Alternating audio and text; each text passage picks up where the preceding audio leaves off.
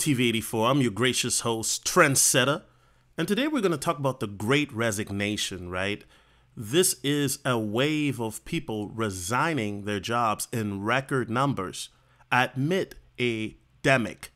You guys got to know I got to speak in code because YouTube likes to censor. And this phenomenon has been happening for about the last 6 months, where employees are quitting their jobs amid what has been deemed by expert a recession greater than the greatest recession that they call it the greatest recession, greater than the Great Recession of 2008. And I decided, you know what is going on?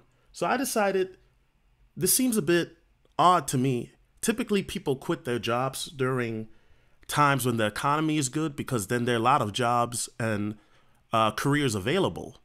But to have so many people quit their jobs in record numbers because of when we are in the middle of this, situation, I decided, let me do my research, and I'm going to give you guys a little bit of a different take than some of the experts, but I do want to get into this here, okay? So this guy is by the name of Jonathan Caballero, okay?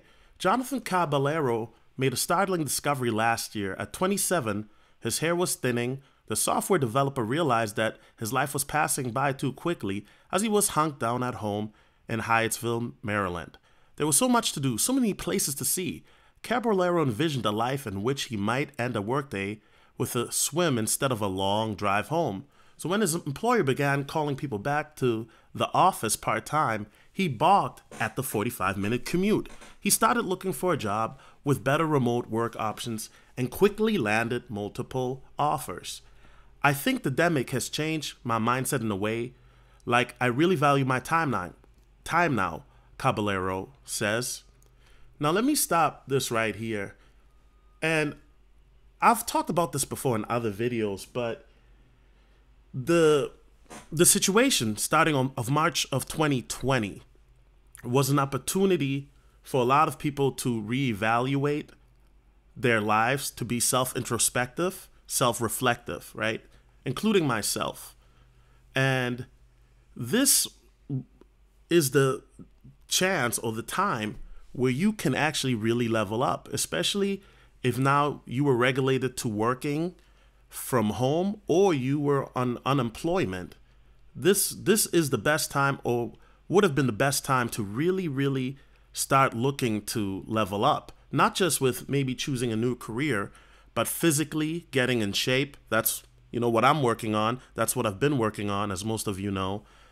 Financially, last year I made more money than I ever did in my life because I started to invest more into cryptos. And we're going to talk about cryptos as well, along with gold and silver. But let me get back to the article.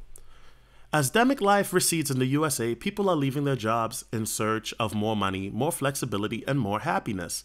Many are rethinking what work means to them, how they are valued, and how they spend their time. It's leading to a dramatic increase in resignations. A record 4 million people quit their jobs in April alone, according to the Labor Department. In normal times, people quitting their jobs in large numbers signals a healthy economy with plentiful jobs. But these are not normal times. The demic led to the worst U.S. recession in history, and millions of people are still out of jobs, yet employers are now complaining about acute labor shortages. We haven't seen anything quite like the situation we have today, says Daniel Zhao, a labor economist with the job site Glassdoor. The 19 situation has given all kinds of reasons to change directions. Some people, particularly those who work in low-wage restaurant jobs, are leaving for better pay. Others may have worked in jobs that weren't a good fit, but were waiting out the 19 before they quit. And some workers are leaving positions because they fear returning to an unsafe workplace. Now, let me just say this. One thing I know about people is a lot of people, especially the Generation Z and millennial generation, they are not like their parents where they want to work, 50 to 80 hours a week, right?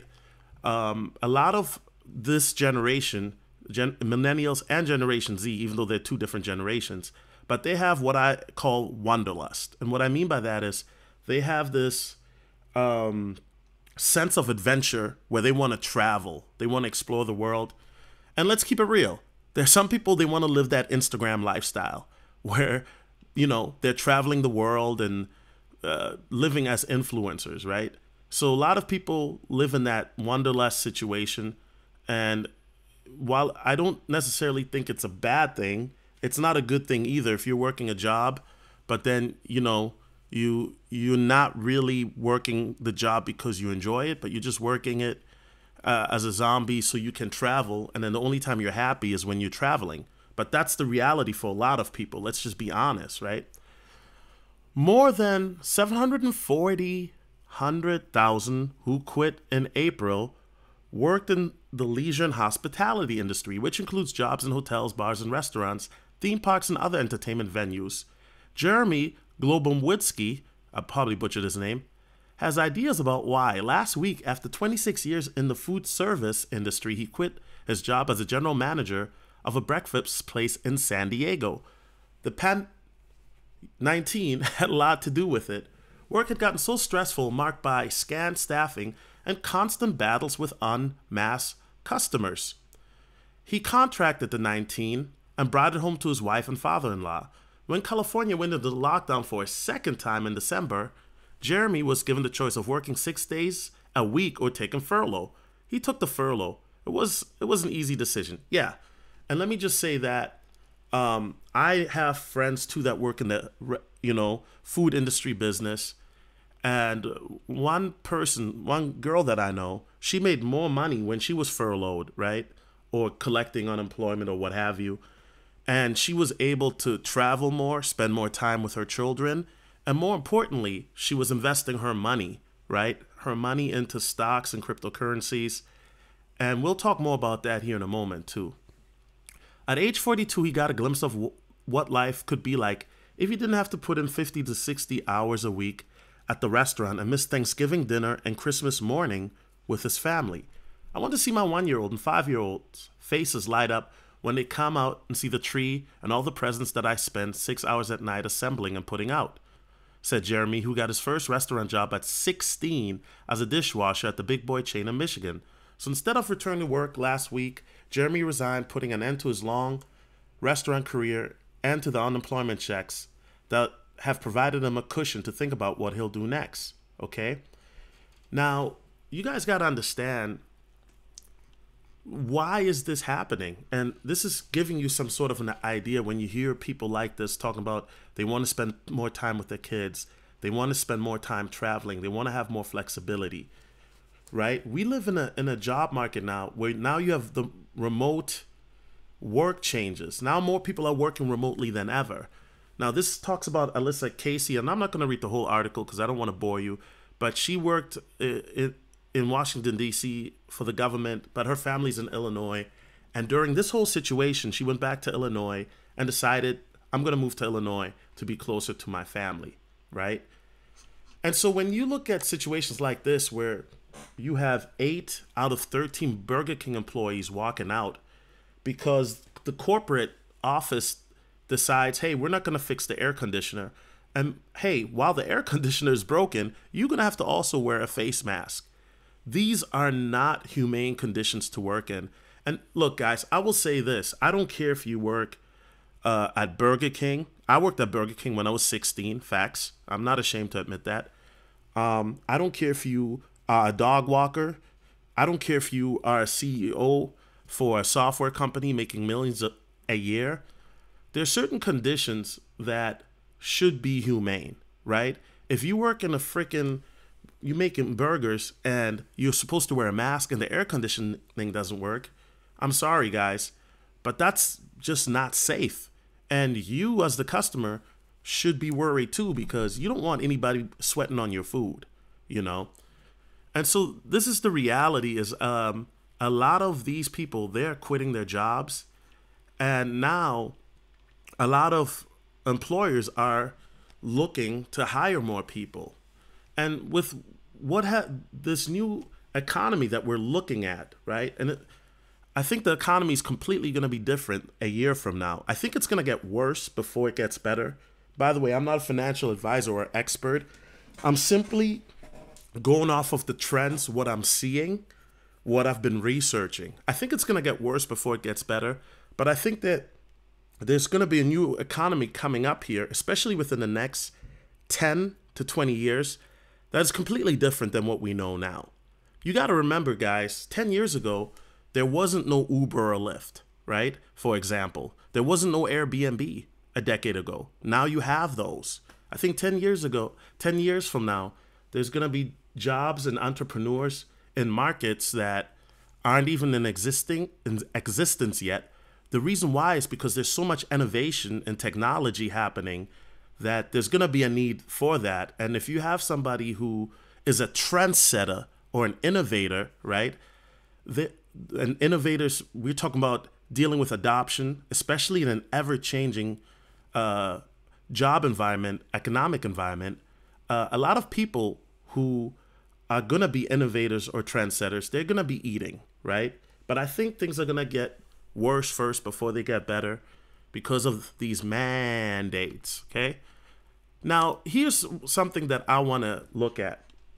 One of the things that I don't think people are realizing, these supposed experts, is that another thing that people have been doing is investing their money. If you look into the whole meme stock craze with GameStop and AMC, this has shown that people are tired of, living and making subpar wages, getting mediocre 401k benefits, vacation packages, etc. And a lot of people are actually had taken the time to research different things. And I think the GameStop and AMC situation that happened earlier this year is a great example of that, where now people who are working from home, now they have more time to educate themselves on different forms of getting, money, on different forms of investments, on different forms of getting revenue. And I've talked to people that I didn't even know were into GameStop or AMC, and they telling me about it. And it's become a huge wave. And this is why a lot of these Wall Street hedge funds and these Wall Street gurus are in an uproar, because they don't think that the average person should be in it, because they don't want you to get the money. They don't want you to get the revenue or get different forms of income, right? When I look at gold and silver increasing, right? And by the way, if you know anything about gold or silver, let me know, because I'm doing my research. I think that gold and silver are going to have a great rally at the end of the year, right? People are really looking for other forms of income, because with Social Security set to expire in a decade and people realizing that their 401k might not help them with retirement, a lot of people are looking at different forms of investing. A lot of people are looking for different hedges, right, to protect themselves against possible inflation. And gold and silver has been around for hundreds of years as one of these things, especially now when you look at the times that we're in with these mandates and among other things that are happening currently in our society, right? Not just in our society, but all over the world. Let's keep it a buck. Now, a person that I always like to pay attention to is by the name of Michael Burry. Michael Burry is the guy who was in the movie called The Big Short.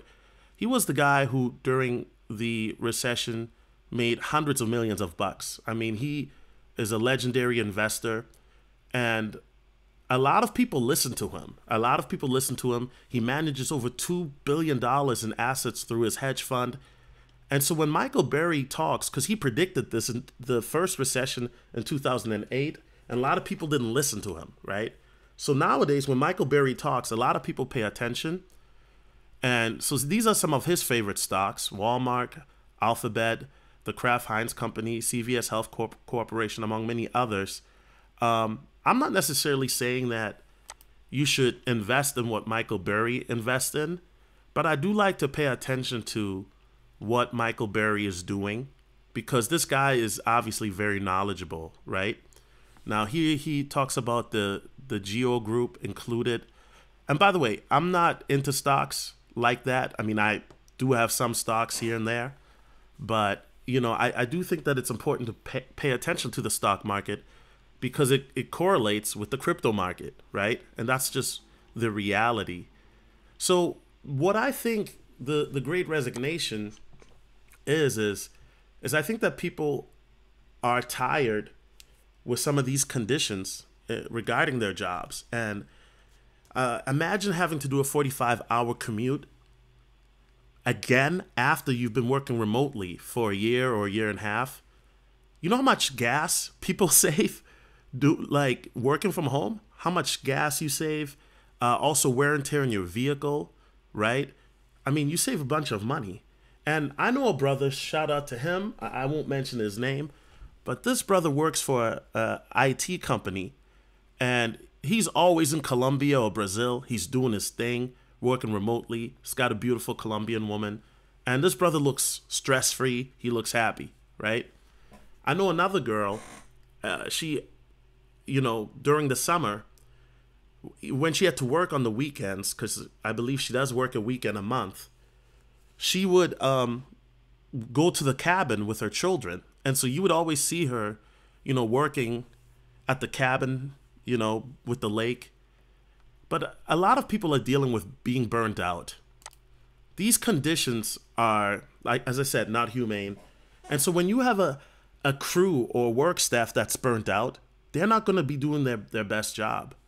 You see that Amazon has such a high turnover rate, and I talked about this before in another video, where Amazon has such a high turnover rate because of the lack of, wage, and the lack of flexibility, and the fact that they monitor you every second. I mean, literally, your whole shift is monitored. If you go on a pee break, I mean, they have like a thing that goes off, and then somebody will come and find you. I mean, it's very micromanaged, and that causes a lot of stress to people, because a lot of people then are more worried about rushing their job instead of doing a great job. And let me explain that. What that means is you're so worried about that you're on pace to perform that even if the job may not be the best, instead of focusing on the quality of your work, you're focusing on the quantity of your work. Okay, let me say that again. Instead of focusing on the quality of your work, you're focusing on the quantity of your work.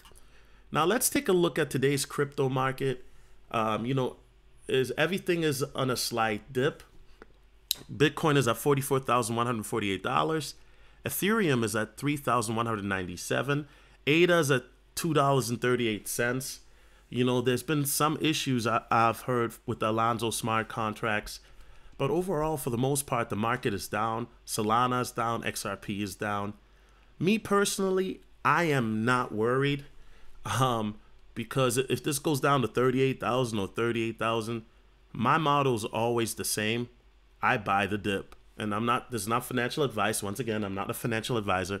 I'm just telling you what I would do. Algorand was doing very well, but we have a lot of things on the red. And so it makes me curious if there's some FUD or some other news, right?